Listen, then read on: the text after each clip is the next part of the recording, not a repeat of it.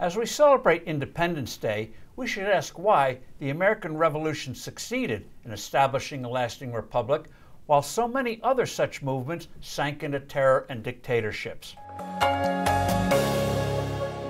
Hello, I'm Steve Forbes, and this is What's Ahead, where you get the insights you need to better navigate these turbulent times. This Sunday, we mark America's 245th birthday.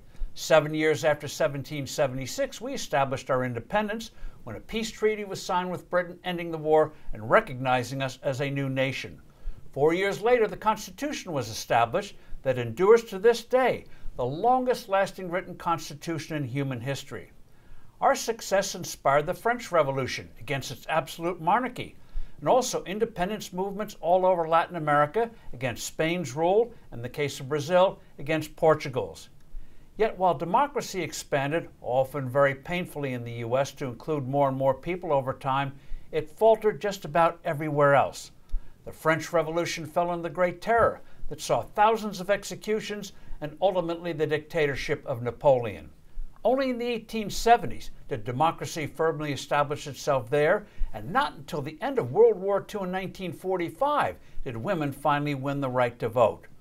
Almost all the new Latin American nations saw brief periods of democracy followed by dictatorships. Mexico, for example, didn't enjoy a true multi-party democracy until the early 2000s. The murderous aftermath of the Russian and Chinese revolutions in the 20th centuries left tens of millions of dead in their wakes. What made our history so different? In the 1790s, our ambassador to France was asked if he thought the revolution underway there would succeed. He was deeply pessimistic, and the reason, he said, was that unlike the U.S., France did not have experience in local self-government. By contrast, we had a long tradition of self-government in the 13 colonies. Each colony had an assembly of local inhabitants that exercised real power vis-a-vis the British-appointed government. True, suffrage was severely restricted, but by the standards of that era, it was light years ahead of just about anywhere else in the world. Moreover, unlike other imperial powers, Britain often left its North American colonies to their own devices, in contrast to the rigid controls exercised by France in North America.